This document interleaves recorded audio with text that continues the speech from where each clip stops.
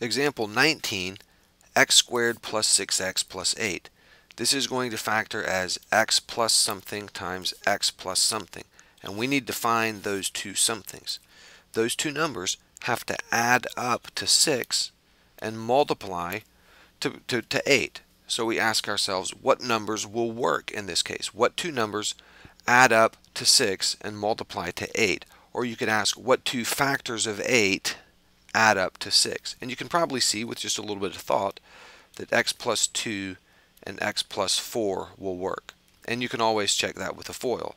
And you can even do this mentally. You don't have to write it down.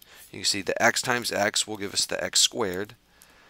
The x times 4, that's a 4x and a 2x, so those give us our 6x. And then the 4 times 2 gives us the 8. So that's our answer, x plus 2 times x plus 4. In example 20, x squared plus 9x plus 8. This is very similar to the previous example, except instead of the 6x there, we have the 9x. But we still ask ourselves the same question. What numbers will work in this case?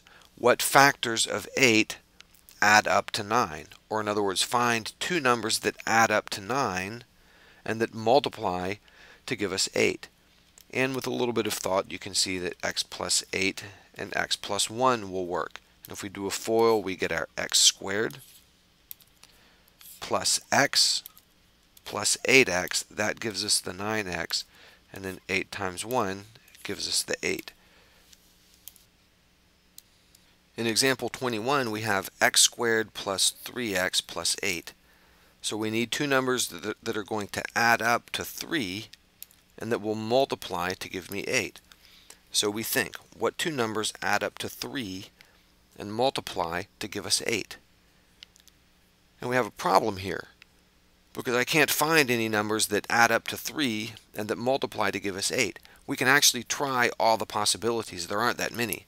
We need factors of 8. We could try, for example, 8 and 1, because when we do our FOIL, our first, outer, inner, last, the last has to multiply to give me 8. So 8 and 1 will work, but 8 and 1 don't add up to 3.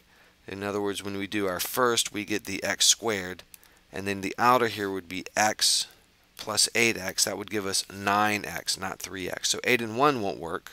We could try 4 and 2. 4 and 2 will multiply to give me 8, but 4 and 2 don't add up to 3. And that's all the possibilities. There are no other factors of 8 that we can try. So there's no answer here. This doesn't factor. This trinomial is said to be irreducible.